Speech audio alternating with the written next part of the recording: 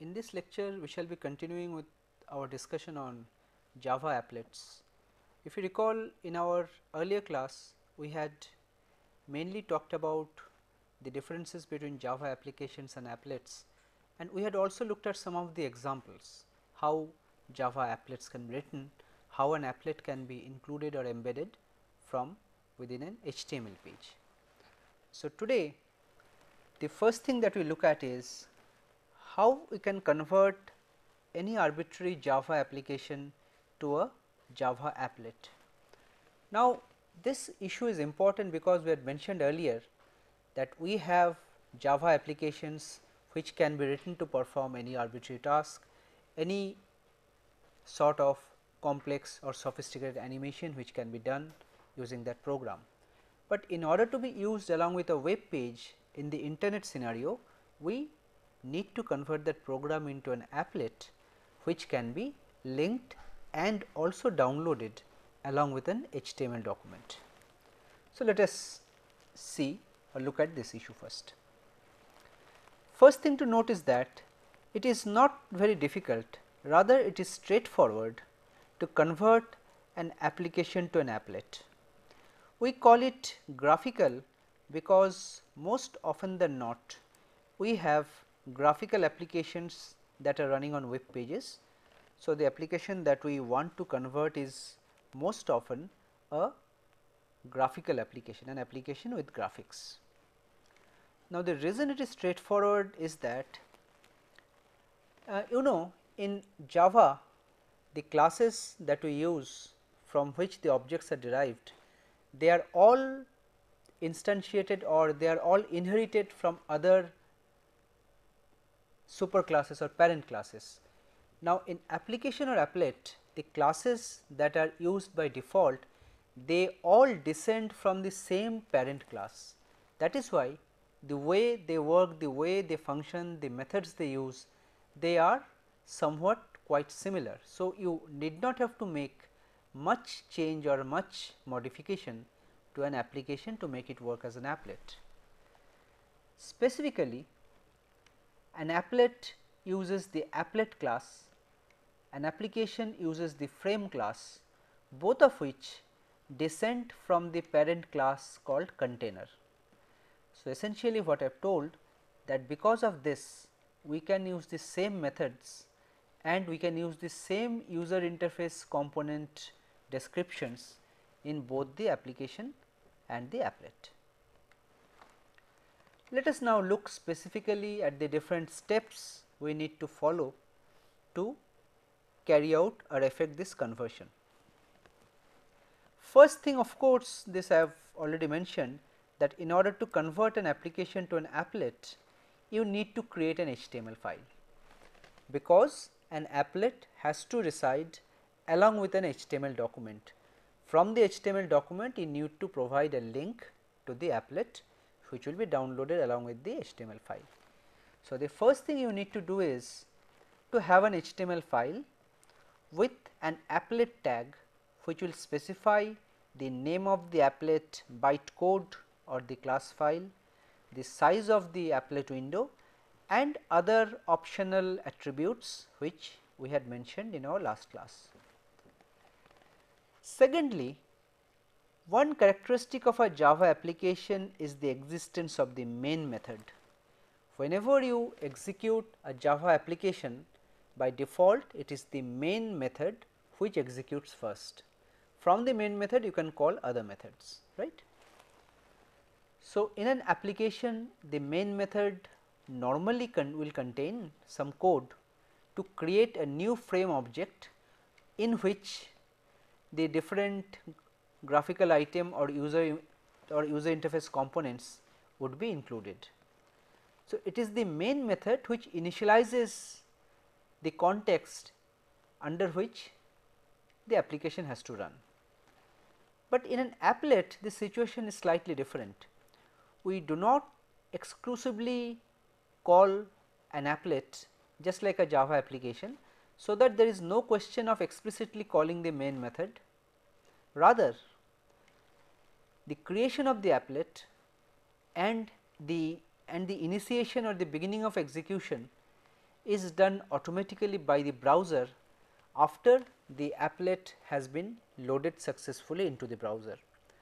So, whereas for an application you need to explicitly type in a command to run it, for a applet it is automatic. It gets downloaded along with the HTML file, and as soon as download completes, the applet gets initiated or executed immediately by the browser.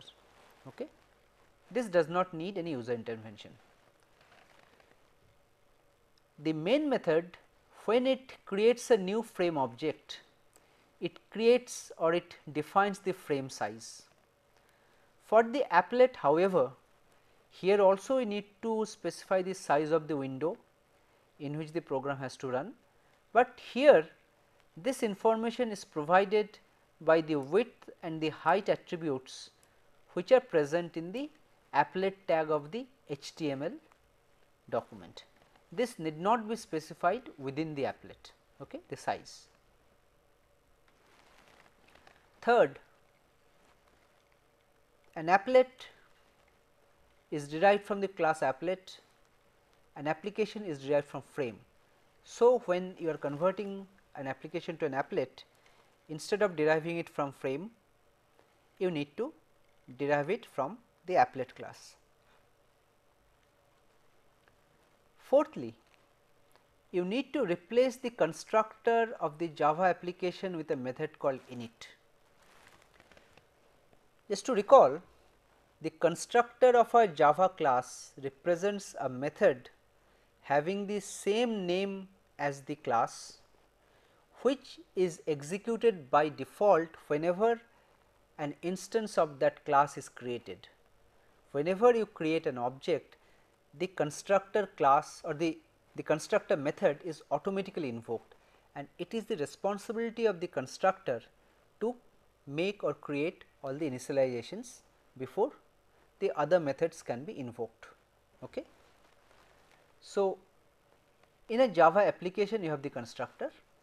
In applet you have an equivalent method called init. So, the constructor function has to be replaced by a function called init. So, whatever initializations you need to do which were earlier within the constructor, now it will go inside init. So, an applet when it executes, whenever the browser will create the object, after creation the init method will be automatically called. Okay. Next, there is the issue regarding the layout manager. Well, any Java program you write, whatever graphics you create, that is created based on some library based on a layout manager. Java application by default use the border layout manager, while applet use the flow layout manager. So, if you had an application which was written assuming the border layout manager, when you convert it into an applet which by default uses the flow layout manager, you will have to explicitly specify that well you do not use the default layout manager, but rather use the border layout manager. This can be done by explicitly including the following statement in the init method: set layout new border layout. This will be overriding the default layout manager in the applet. Applets have no concept of title bars. So, if there are any set title calls in an application, just remove them. And lastly, you import the library java.applet.star at the beginning of the program to include the methods that are applicable to applets. Let us now look at an example which will illustrate the process of the conversion. Now, the example that we take is as follows. The Java program will be creating a set of menu buttons which will be displayed inside a frame.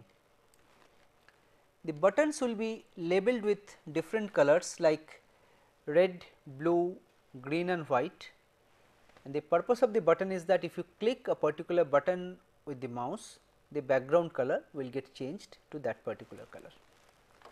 So, this is what the program is given to you. We will start with an application, then we shall see how the application can be converted into an applet. Let us look at the application first.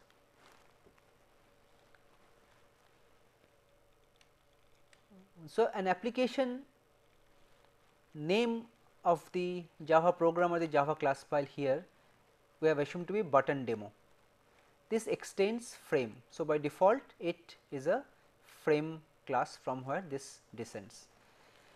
This is an example of the constructor object that we have mentioned. So, it is a method having the same name as the class button demo. So, whenever there is a method with a name same as the name of the class file, that is constructed, or this is considered as the constructor, and whenever you are running the application, this method will be called first. So, here you see what is there in the button demonstration. First line, there is a title button demonstration, this will appear at the top. You create or specify the layout manager, flow layout manager. You add 4 buttons on your screen, on your frame, with labels red, blue, green and white. So, this new button, this will be creating a new instance of a button with a label red, and add will be creating that object button on the current frame being displayed. So, this is the constructor method. Then comes the event handler. So, this is an public boolean handle event, this is an event handler method. So, if you are closing the window, this will generate a window destroy method. So, this event handler simply says if the event type, if the ID of that event v dot id is this event dot the window destroy, which is the type, then you exit with an exit code of 0. Otherwise, if it is some other event, you return to super dot handle event v. That means, you are recursively calling the parent object from where this object was derived. So, that you are saying that I will not handle the event myself, I will leave it to my parent to handle it.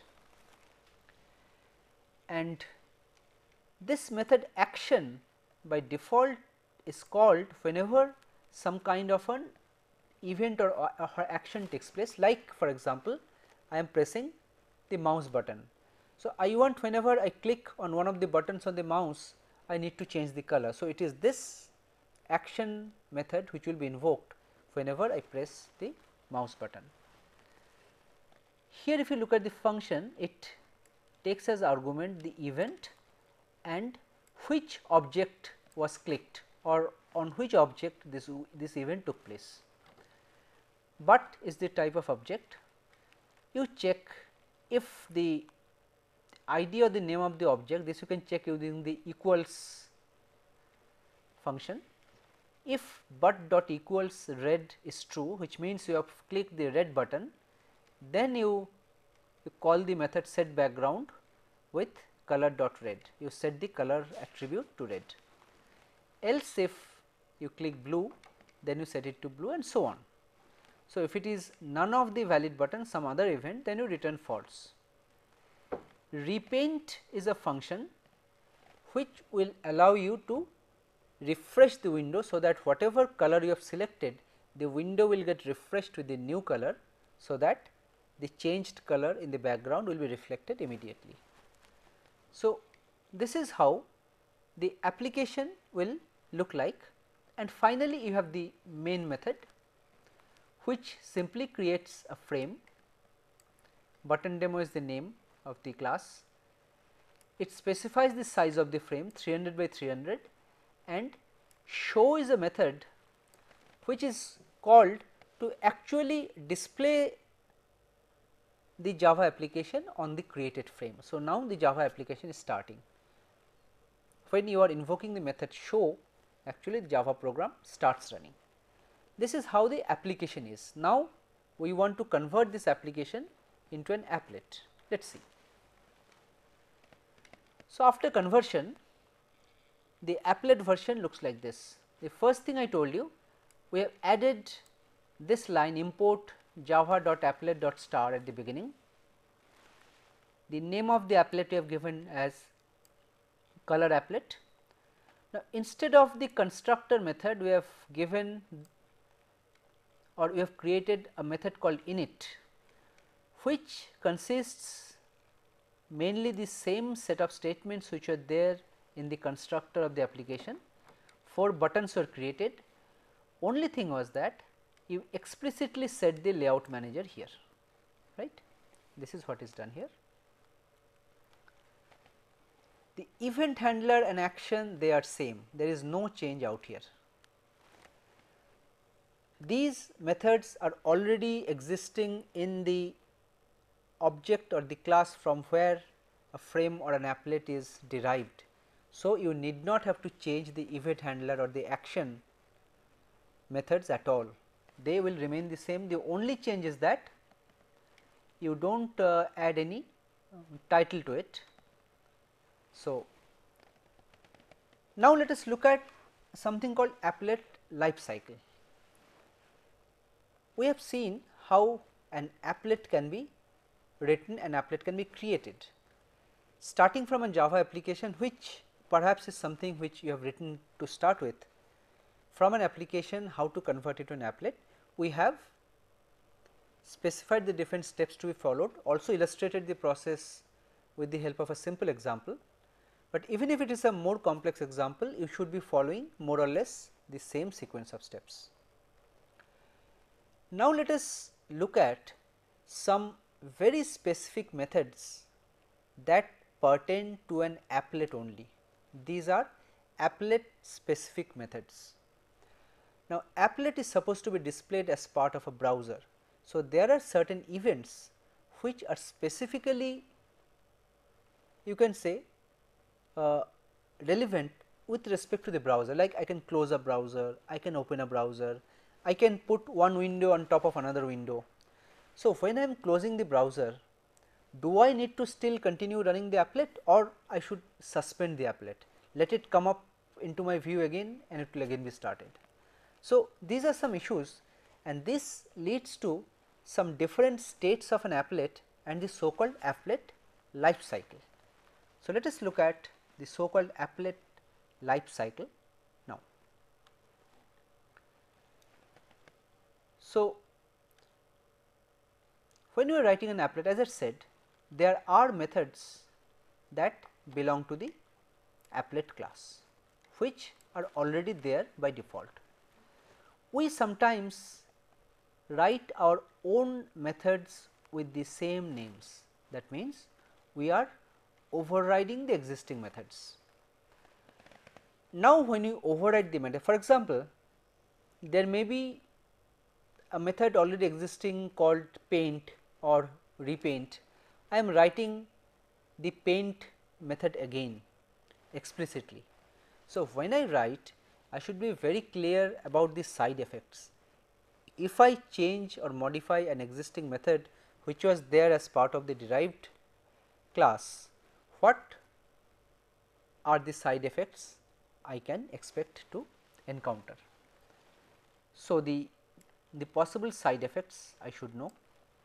I should know when the methods are invoked and what kind of codes should be placed in which method, because I told you in an applet there are several types of standard methods available and each of the methods have a specific purpose.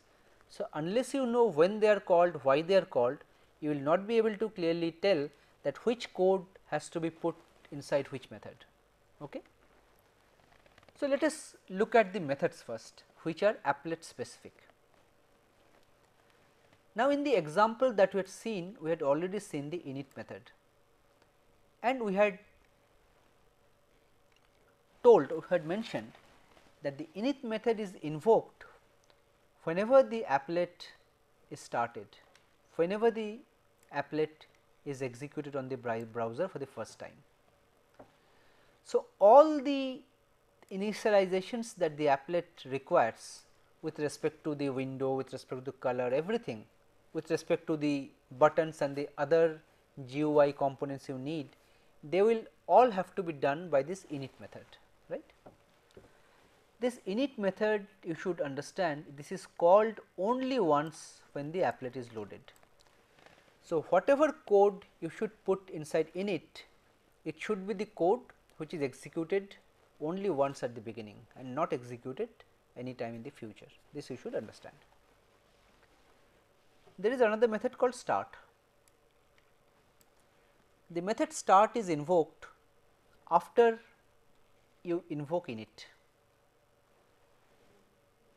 So, this method is either invoked after init or as the starting point or the resumption point of an applet after it was stopped and you want to restart it again.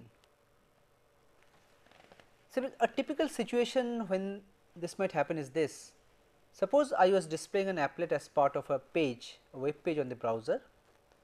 In the meantime, I type in some URL and I go to some other page, or I click a link, I go to some other page. So, now the applet is no more on the page. Now, again from that new page I can press back, I can come back to my original page which contained the applet. So, now the applet has to be resumed. So, it is at this point we can invoke the start method again, right. So, the start method is invoked every time we want to resume execution of the applet. So, simplistically speaking, every time the applet window is refreshed or the code is displayed on the screen, you have to invoke start. See, if a window was closed, you are opening again. So, again the code has to be displayed. You went to some page, you are coming back to the page again, then also you need to display. So, under this situation where you need to display the HTML document again, so under these circumstances the start method will be invoked. There is a method called paint. This will be called every time the window is damaged. So, if you put one window on top of the applet window, again remove it, bring it on top. So, the earlier window was damaged. So, in this time the paint will be called, which will be refreshing the window. And update is a similar function method which first fills the window with the background color and then calls paint. So, normally you would be calling update, which will first initialize the window with the default background color, then it will refresh the graphics which is there using the method paint.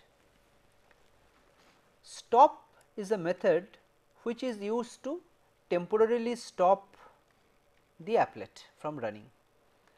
This is typically called when the browser moves to some other document.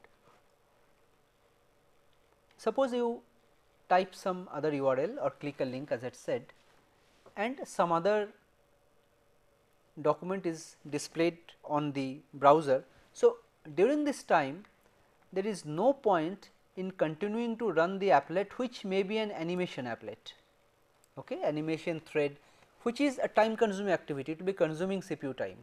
So, if the applet at all is not visible to us, there is no point in continue running the applet, thereby consuming CPU time. Rather, you suspend or stop the applet till it becomes visible again. Okay. So, stop is used to temporarily suspend the applet. Now, these activities can be restarted if we invoke start method again in the future, right.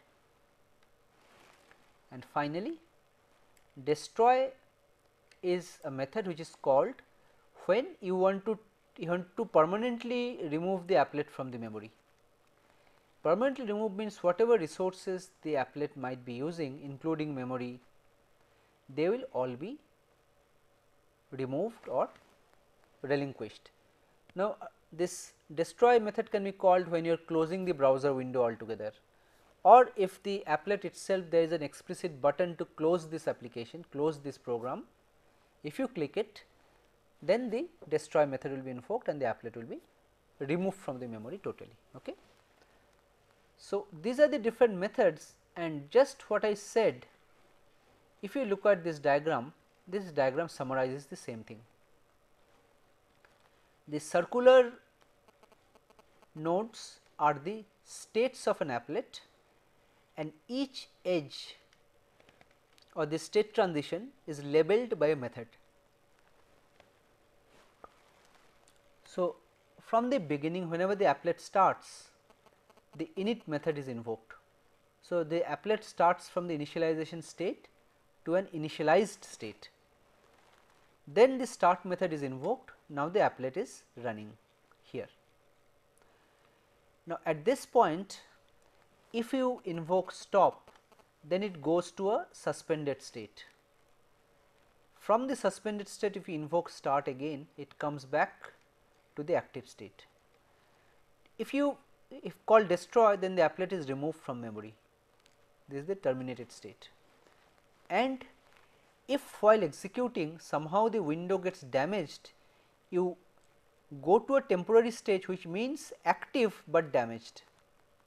So, whenever the window becomes prominent again, you will have to call update to initialize the background color, then to call paint to redraw the objects which are present in the window again. So, this simple state transition diagram summarizes the life cycle of an applet. What are the methods which can cause state transition, what are the typical functions of these methods, and when they are called. So, with this understanding, you will be in a position to know what piece of code should be included or put inside which part of the applet. Now, let us look at a situation when we want to put multiple applets on the same page. Now, earlier we had said that it is indeed possible to put more than one application on the same page. It is also possible for them to communicate among themselves. One applet can send some data to the other applet can send back, or can call a method of the other, and so on. Let us see through a simple example how this can be done. As I said, a HTML page can have more than one applet. Now, we typically would want these applets to interact among themselves, which means one applet may have access to the public variables and methods of the other applets. How we do this? We do this by invoking a method called getAppletContext, which gives us a mean, which gives the applet a mean to communicate with the browser. The browser will actually return, when you make a call to this, an object of type appletContext, which actually is a pointer or a means to access the other applet you want to. From one applet, you can make a call to this method, you get an object of appletContext type, using which you can access the methods and the variables of the other applet. Now, this you can do by using the name tag in the HTML document when you are including the applet. So, the getApplet method of the appletContext class, we shall see through an example that how we can refer to an applet like this. But the constraint is that you can only carry out this kind of communication between applets on the same page. One applet located on one page cannot communicate with another applet on a different web page. Okay? This is a constraint we will have to remember. All right. The example that we look at is this. There are two applets we consider. One is with a name GUI.class and the other with a name compute.class.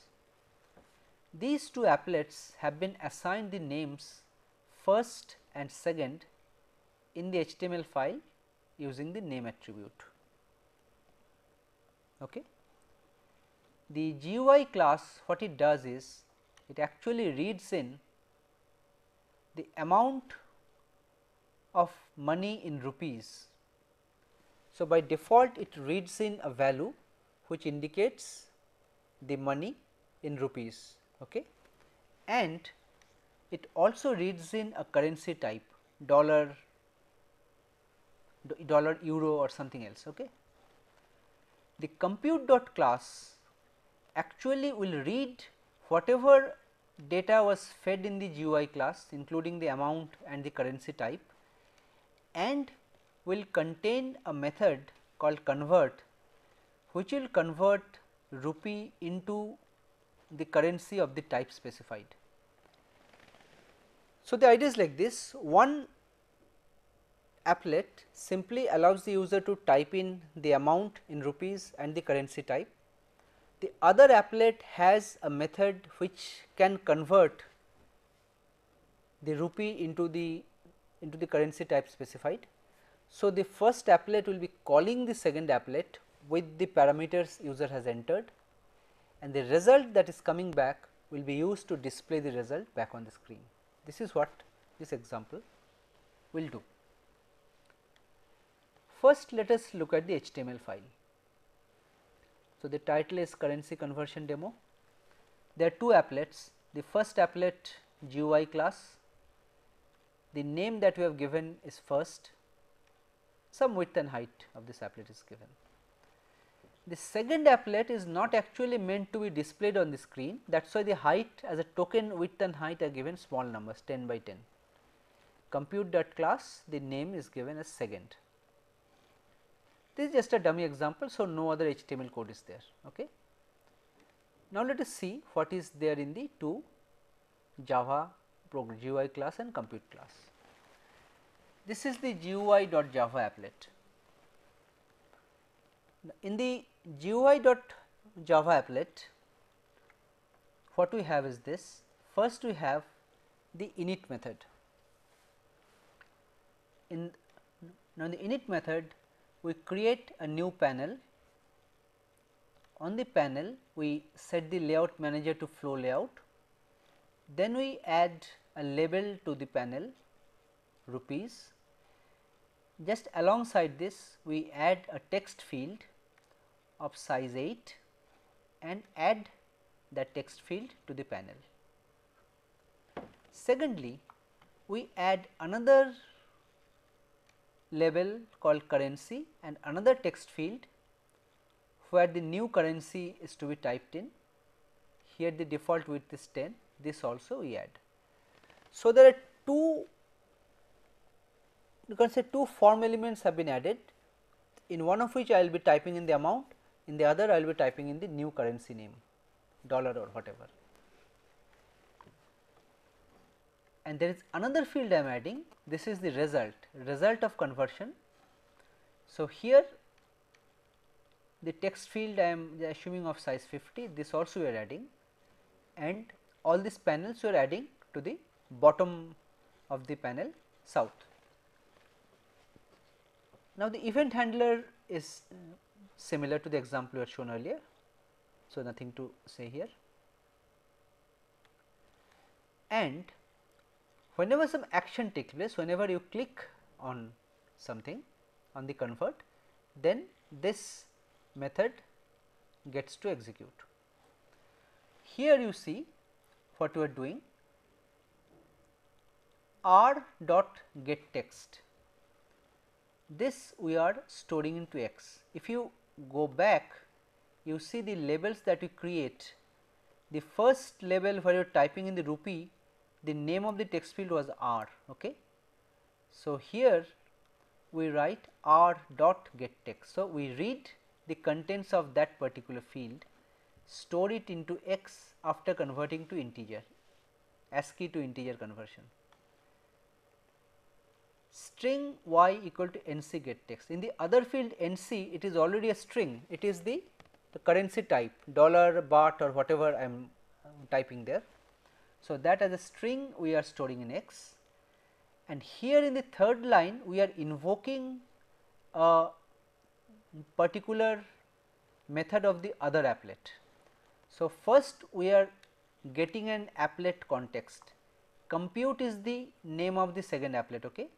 So, we are creating an object of type compute, we are calling the get applet context object, the get applet method of that with the name of the second applet as parameter. So, it returns a pointer to the second applet P. Now, we can call, here you see P dot convert x y.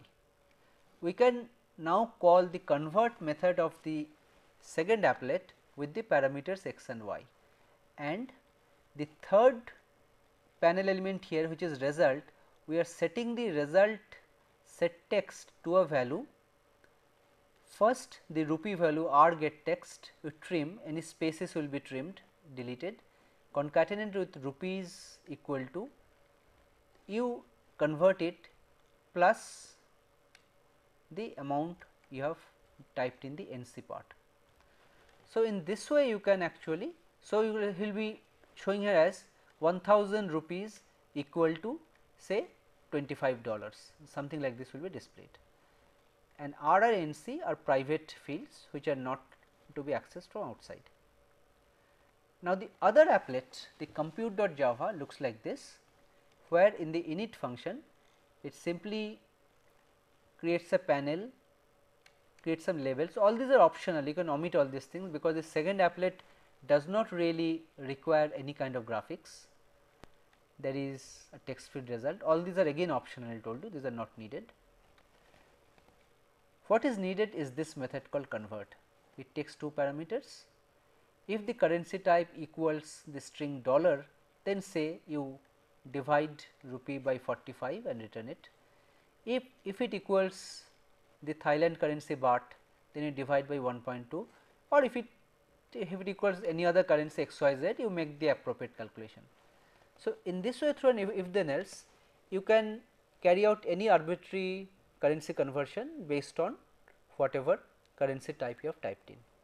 So, this simple example shows you how one applet can call some method of another applet, passing some arguments and getting back the return result and using it for some subsequent calculation.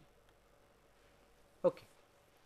So, let us look at some more examples of applets, some very specific things. We first look at how we can access image files from an applet, because this is something which is quite popularly used. We often find or see an applet where some kind of a photo album is being showed cyclically, automatically. So, how we go on changing the image being displayed on the screen from a Java program applet? Let us see that. Now, when you are trying to display an image or an applet, first thing is that you need to access the image file. So, the image file you can retrieve using the get image method. Now, the get image method has two forms, where you directly specify the URL, where you can get an image file specified directly by the URL. Secondly, you give a relative path and the URL is subsequent to that string path. So, the second form will be using the string to provide a path relative to the URL. For example, in the URL path you give http www.iitkgp.ac.in.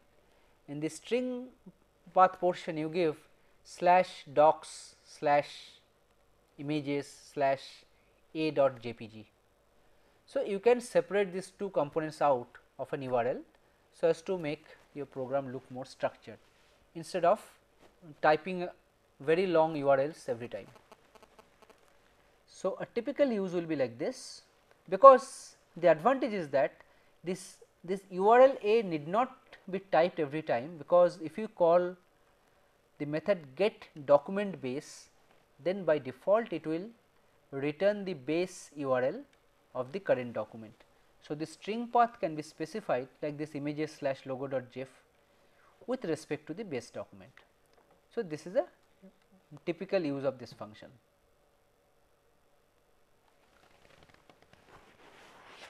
Now, here we show an example where two images are displayed alternately in response to some window event. Now, window event means some event that is occurring on the window. So, either we are clicking the mouse on the window or we are closing a window, opening it again. So, suppose initially this on the window the image 1 was displayed. I close it, open it again, I will see that now image 2 is displayed. I close and open again I will see image 1 is displayed. So, this will continue happening. So, first the HTML file. Here in the HTML file you see, here I have the applet, the name of the code is image view.class, size I have specified, this size will be approximately equal to the size of the image, and the two image files are specified as parameters. So, in order to make the applet program general, these parameters are passed from HTML. So, for the first one, the name of the parameter is m1 and the value is face1.gif. For the second one, name is m2 and the file name is face2.gif. Okay. Now, let us look at the actual code. The code is fairly simple. This is the class image view. So, here we have boolean flag which we are initializing it to true. This flag actually indicates that which of the two images will be displayed. The way the program is written is that if flag is true, then one image will be displayed, if flag is false, then the other image will be displayed. Okay. So, the flag is a boolean variable which is used to keep track of the fact that which image is to be displayed next. So, x and y are two variables of type image. This is the init method, this gets executed only once. So, in this example what needs to be done exactly once is to get the two image files, get access to the image files. So, you call this get image function with get document base, and if you look at the previous page, in the param with name m1 I am assigning the file name face1.zip, this is the parameter value. So, here I am calling the get parameter method to retrieve the value of this parameter which will be face1.gif. Similarly, in the second one it will be face2.gif.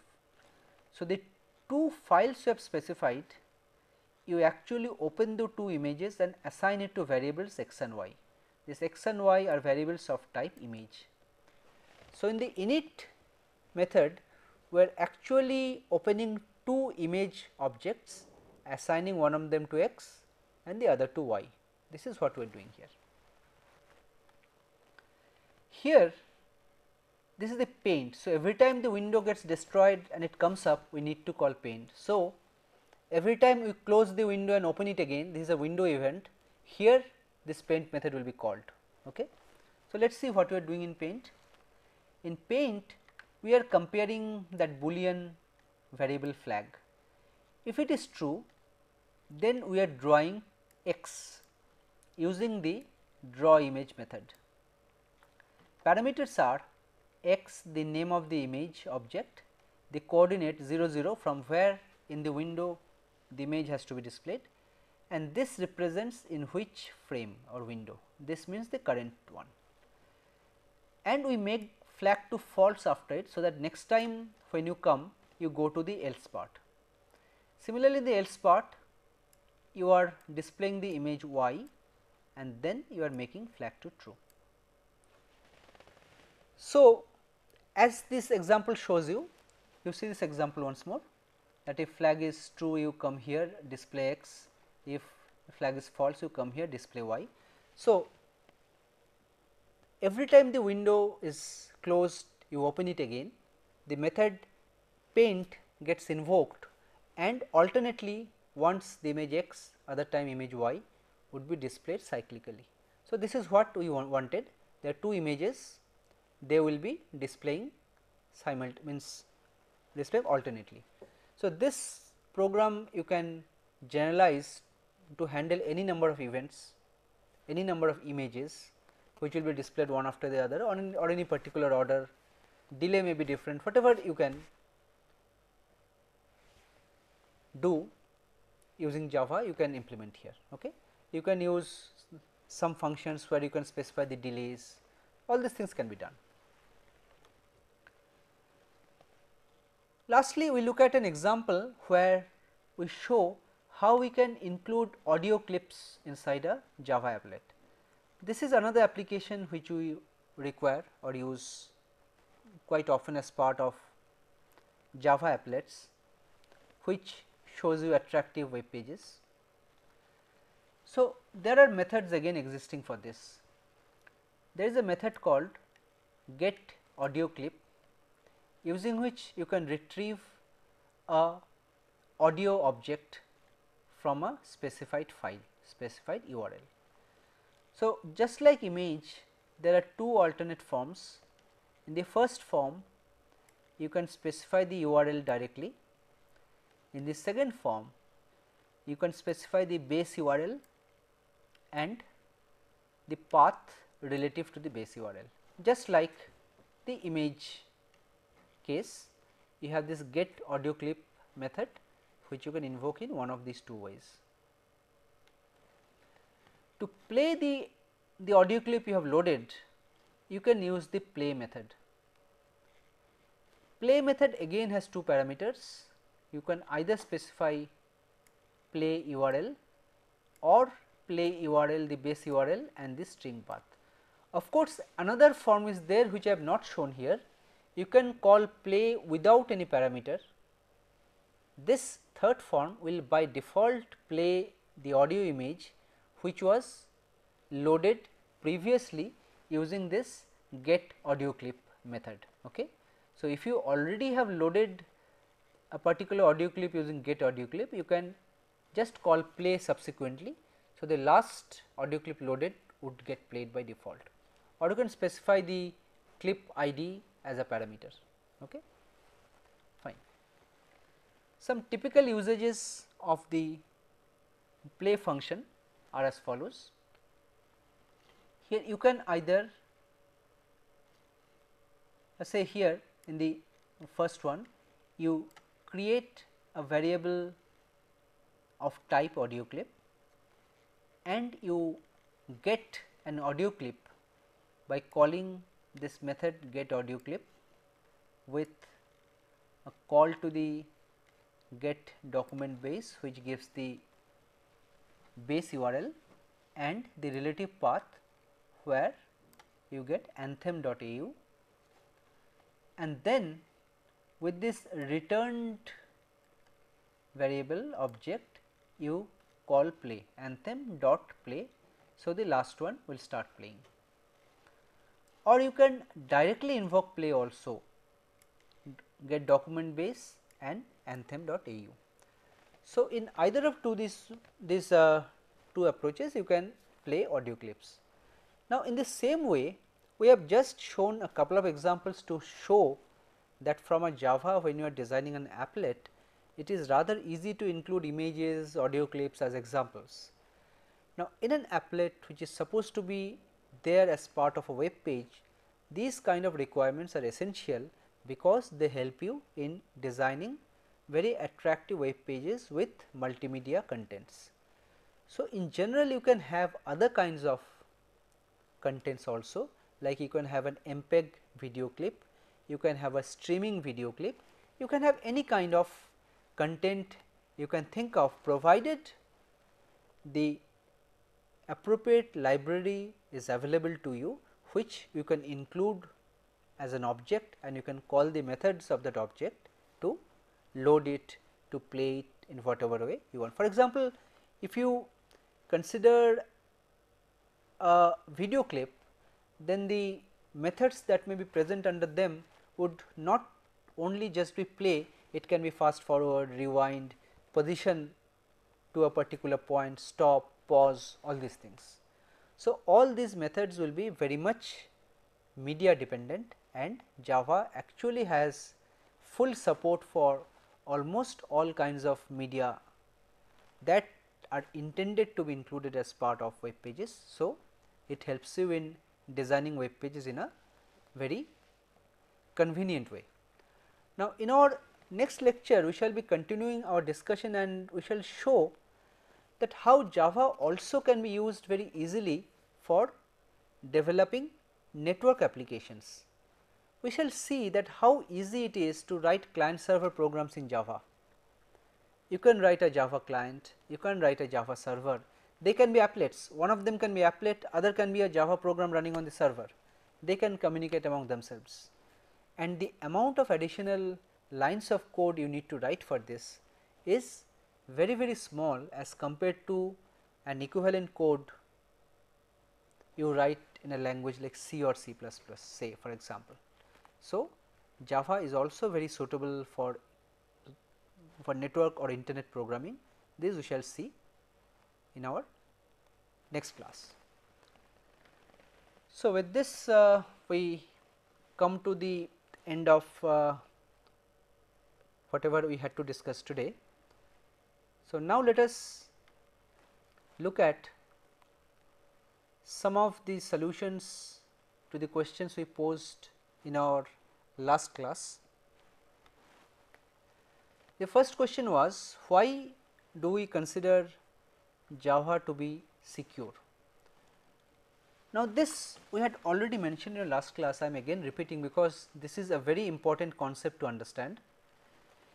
Java programs are downloaded from some other website, and we would expect that when you are downloading and running them on my client machine, the Java program should not do any kind of harm or should not be able to retrieve any sensitive information that might be present on my local file system.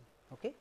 So, Java programs typically are not allowed to invoke any local executable, they are not allowed to access the local file system, they can communicate with only the web server from where the Java program was downloaded, they cannot communicate with any other server.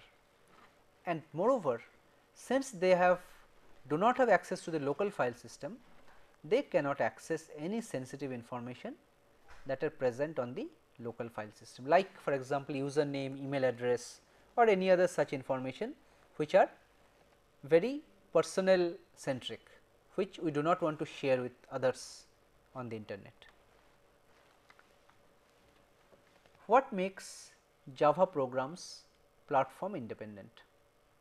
Now, this we have mentioned that basically the presence of the Java runtime or the Java virtual machine helps in making Java programs platform independent, because Java programs are compiled into a platform independent bytecode format. Bytecode format is platform independent, you can freely copy them, you can freely download them over the internet, bytecode is the same on all machines, but it is the Java virtual machine which has to be there on your machine to make your machine Java ready or Java enabled. So, if you have that JVM installed on your machine, you can download Java bytecodes and run them on your machine. And as I said, JVM or the Java runtime exists today on almost all computing platforms that are in existence. What is the difference between Java bytecode and Java runtime? Java bytecode is actually that intermediate code. This is the machine code of that hypothetical machine, which is generated by the Java compiler. On the other hand, Java runtime is the interpreter which executes the bytecode. What is the difference between a Java application and a Java applet? This we have said repeatedly. Java application is a standalone program which typically is executed in a standalone fashion, whereas an applet is linked to a web page, it cannot execute independently, it gets executed along with the website in which it is executed along with the web page. So, the web page comes along with the Java applet, which gets displayed along with the surrounding HTML code. How can you pass parameters to an applet from the HTML page? This we have seen already through examples, that we can use the param tag within name and value attributes to pass the parameters, and the parameters can be accessed by invoking the get parameter method. Lastly, is it possible to invoke a method of some other applet from another applet on the same page? Yes, we have looked at an example. We had seen that we can use the get applet method to do so. The example which was discussed today illustrates this in detail. So, now some questions from today's lecture. Why do we need to sometime convert a Java application into an applet? What is the purpose of the init method? What is the purpose of the start method? What is the purpose of the paint method? How can an applet A invoke a method of applet B where both A and B are included in the same HTML page? How do you change the displayed image on an applet? So, as I said, in our next lecture we shall be continuing with a discussion on Java programming with special emphasis on how to write or create client server applications using Java. Till then, goodbye.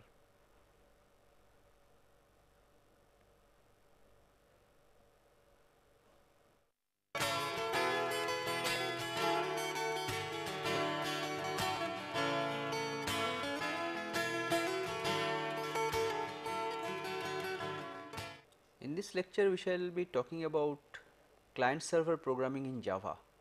Now, if you recall from our last two lectures, we had looked at the various features of Java. We had seen that how some of the features of Java makes it suitable to be used in a platform independent way as a language which can be used very conveniently over the internet.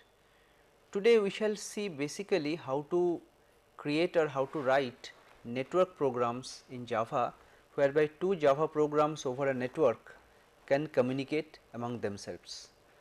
Now, you recall earlier we had talked about some of the concepts of client server programming. So, before we actually go into how we can write such network programs in Java, let us have a quick recapitulation of our basic concepts on client server programming. So, let us have a quick recap of the client server model.